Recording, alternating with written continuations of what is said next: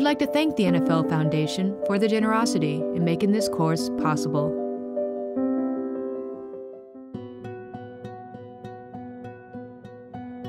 The Tragedy Assistance Program for Survivors, or TAPS, has spent the last decade developing a best practice program to support survivors of suicide loss. Based on our work with thousands of suicide loss survivors, we know that losing a loved one to suicide can leave behind a wake of devastation that can be difficult to navigate without guidance and support. Suicide loss survivors often find it hard to reach out for help, and the people in their lives often don't know how to help. This experience is very common among the survivors we serve at TAPS, and was also my personal experience. My name is Kim Ruocco, and my life drastically changed after my husband's suicide. I am the surviving spouse of Major John Ruocco, and I currently serve as the Vice President of Suicide Prevention and Postvention at TAPS. Thank you for taking the time to better support those in the military and veteran communities who have been affected by suicide loss. We hope that by the end of this course you will better understand the importance of postvention care, begin to understand Phase 1 of TAP's postvention model, learn key issues that may interfere with a healthy grief journey, and identify important resources for suicide loss survivors. Suicide is traumatic. First, those exposed to suicide are at increased risk for suicide, mental health disorders, addiction, and reclusiveness. Further, survivors of suicide loss report higher levels of rejection, shame, and blame than all other survivor groups. Also, about 50% of military suicide deaths occur in the family home. This means that loved ones may find the body of their loved one or actually witness the death. Because of this, trauma may need to be addressed separately to avoid complicating the grief journey. Trauma, mental health problems, and suicide risk are some of the many issues that need to be stabilized following a death by suicide. A referral to professional care may be necessary to support these particular issues. At TAPS, we have found that a combination of professional care and peer-based support is a best practice approach to healing this type of trauma. Questions about why a person has died by suicide is a struggle for many suicide loss survivors. Without understanding the suicidal mind and the many factors that contributed to the death, people tend to blame themselves or other people. This not only increases risk, but can also cause a survivor to avoid seeking help or reject support. Resentment, anger, and blame can cause families to fracture and may result in additional relationship loss. Children are a particular risk for self-blame and shame associated with suicide loss. At the scene of my husband's death, I was given professional guidance that my children were too young to understand the concept of suicide. I was told to tell them that their dad had died in an accident. My boys were 8 and 10 years old at the time. I wanted to do the right thing and protect them. I also didn't trust my own instincts because I did not foresee my husband taking his life. I took this advice and told my children that their dad had died in an accident. It felt wrong and added to my stressors, but it wasn't until my son spoke up that I knew I had made a mistake. On the way to my son's 11th birthday party, just 2 weeks after the death of his dad, Joey said, "Mom, I think I killed Dad. I asked him if I could salt the nachos and he said no, because too much salt isn't good for you. But when he wasn't looking, I salted them. He must have had an accident because of that." It was in that moment that I pulled over the car and I told both boys the truth. Although views are changing, suicide is still misunderstood and stigmatized. Healthcare providers, faith leaders, and other caregivers may be ill-informed or may hold beliefs about suicide that can be harmful to survivors. At the same time, suicide loss survivors are in a very vulnerable state. They may not trust their own instincts and are in need of guidance. In addition to painful messages from others, many suicide loss survivors have grown up learning about suicide in a way that complicates their grief. This is true in my case. I was desperate to figure out how to talk to my children about their dad's death and asked the priest for guidance. He then replied that suicide is a sin. This statement sent me on a spiral of fear. Where is my husband? How do I keep my kids from hearing this? And must I pull away from the one main support system? I have since learned that in most faith-based communities, there is an understanding that someone who dies by suicide, in most cases, is very sick, not bad. Despite knowing this, many survivors face these kinds of painful messages. Helping families navigate religious and spiritual questions can provide comfort and relief when they are in their deepest despair. It is important to explore spiritual and religious beliefs early in the grief journey. This is especially important to support families while they are making funeral and memorial decisions. Memorializing the deceased in a way that honors family beliefs but also provides comfort is an important part of stabilization. Deciding how to talk about suicide to their families, children, friends, and co-workers can also be a challenge for survivors. Suicide loss survivors may hesitate to tell the truth about the cause of death in an effort to protect people or out of shame. Beginning a healing journey with misinformation or a lie can make things much more difficult and may create a family division which is difficult to repair. In most cases, TAPS recommends telling the truth in a developmentally appropriate and simple way. This is the best way to build a foundation of healing, decrease risk, and support a healthy family structure.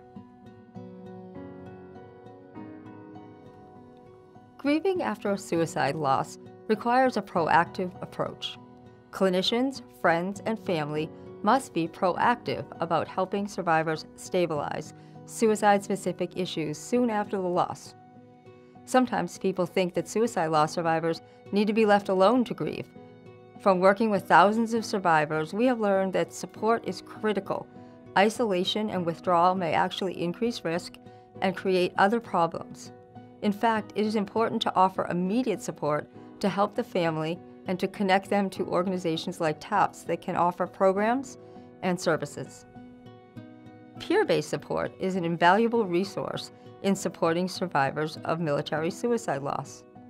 Often, the most valuable peer support emerges from relationships developed as a result of common struggles. For example, a spouse with children who lost her Marine Corps husband to suicide may receive the best peer support from another Marine Corps spouse with children who has also lost her husband to suicide. This kind of peer understands the complicated emotions and challenges associated with this journey. TAPS has developed many levels of peer-to-peer support that meet this need. TAPS peer professionals provide the initial outreach to new survivors. These peers are suicide loss survivors and have training in grief, trauma, and risk. They connect with new survivor and assess immediate and long-term needs. They can connect the new survivor to appropriate treatment if needed and provide initial stabilization. New survivors are then often connected with a peer mentor. All TAPS peer mentors are suicide loss survivors who are at least 2 years out from their own loss and have obtained training in mentoring. They are matched with newer survivors in order to offer ongoing support and mentoring. These peer mentors offer a beacon of hope for new survivors and can help provide a roadmap for a healthier grief journey. So how can people in roles outside of organizations like TAPS help? Here are some suggestions for supporting a family impacted by suicide loss. Reach out. Be proactive about reaching out to survivors. Oftentimes, we think the best thing to do is to give people space or time to grieve. But suicide loss survivors may see this as rejection or judgment. They need to know that how their loved one died does not change the way their friends, family, co-workers, and others feel about them. Let them know that you want to support them. Be present. Suicide is complicated, confusing, and painful to those who have lost a loved one in this manner. Emotions can be extreme, conflicting, anger, and shame. These emotions can be intimidating, and survivors often have difficulty finding a person who can just be with them, listening and hugging, and just be present without trying to fix anything. It can be an enormous gift to those who are suffering. Remember the deceased. Survivors of military suicide loss often fear that all that will be remembered about their loved one is the way they died. The military puts a lot of emphasis on how someone dies, and survivors worry that the cause of their loved one's death will replace the memories of the life they lived and all the service and sacrifice they gave throughout their life and their career. Using the name of the deceased and recalling special memories and telling funny stories can reassure families that all the wonderful things about the person they lost won't be forgotten because of one awful moment in time. Just do it. Survivors who have just lost a loved one to suicide often aren't sure what they need and don't have the energy to reach out. In difficult days that follow a suicide, well-meaning people often say, "Call me if you need anything." Instead, I would encourage you to look around, see what the surviving family needs, and just do it. Little things like cleaning the house, walking the dog, or taking care of the kids for a couple hours can make a big difference to a grieving survivor who is overwhelmed. Connect. Hopefully, this course has made you aware of some of the specific issues that suicide loss survivors struggle with. You may not have all the answers, but I encourage you to be proactive about connecting the survivor with support and resources. Helping survivors build a strong foundation based on trust, honesty, and love can decrease risk and set up a family for healing. Healing from suicide loss is very different than other types of bereavement. TAPS offers comprehensive support free of charge to those who are grieving the loss of a military loved one. We are available 24/7 at 1-800-959-TAPS.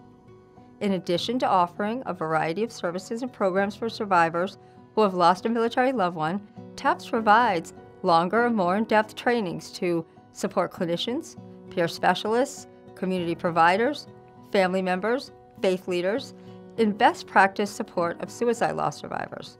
In addition, please visit www.taps.org/suicide to learn more.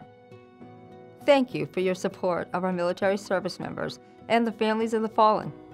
We hope this course has given you some good information on how to best support survivors and help them build a healthy foundation for grieving. The Veterans Crisis Line number is available 24 hours a day, 7 days a week. Please call 1-800-273-8255 and then press 1 if you or someone you know is in crisis or just wants to talk. If you have any questions or need assistance, go to the PsychArmor website or call the PsychArmor support line at 844-779-2427. Thank you for completing this course and taking that one step further in learning about our American veterans.